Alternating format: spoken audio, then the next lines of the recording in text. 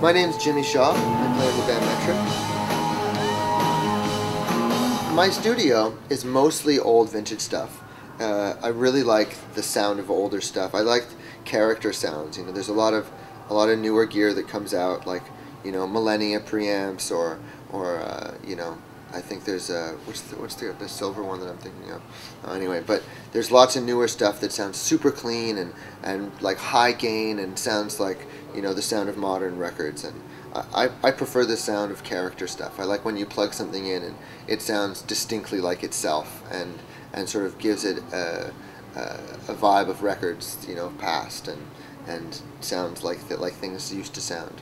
So I have mostly like old 50s and 60s tube gear and like that old Neve, which is from the 70s, and the main console in the studio is a Trident 80C, which is you know, from about the mid 80s, I think, but still all transformer balanced, and you know, the thing weighs about 1,000,000 tons. It took 6 people to move into the studio, and but the only really modern piece of gear that we use is ProTools HD, because you kind of have to. And tape sounds great, but it's a pain in the ass to use, and tape's expensive, and I think that everyone who is making records these days has gotten so used to the ways of making records on Pro Tools and in digital recorders. So I think that the editing capabilities and multi-tracking and keeping playlists and all of the sort of basic functions that you can do in digital recording have become so integral to bands' recording processes that it's I think if you wanted to run any kind of studio, you pretty much have to have Pro Tools. I think the only time I ever really worked with tape was in the very first recording gear that I ever bought when I was still in school.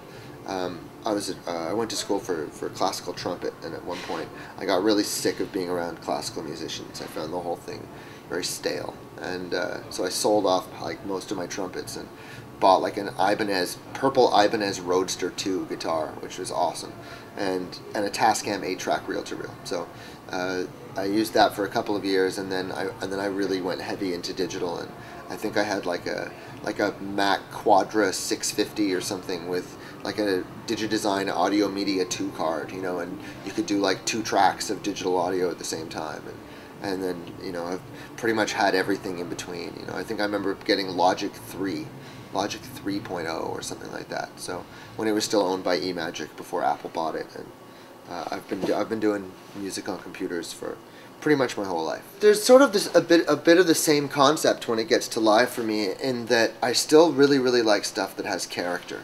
And I used to play just sort of old combo amps all the time. For years and years I toured with a 65 Fender Concert, which is very much like a Super Reverb, but just without the reverb, and a 59 Magnatone. So it's like, I remember when we were loading out into a show at South by Southwest at one point, and Wayne Coyne from the Flaming Lips walked by as we had all our gear stacked out on the street, and he saw my 2 amps and he goes, "That's not a live rig, that's a vintage guitar store." And I always thought that was kind of funny, because you're not supposed to tour with that stuff. That's really supposed to live in the studio. But I kind of figure I'm going to live half my life on the road. I don't want to play with gear that I don't like, just because, you know, it might die one day. Gear is supposed to be used, and then it can die a pleasurable death once it knows that it's lived a great life.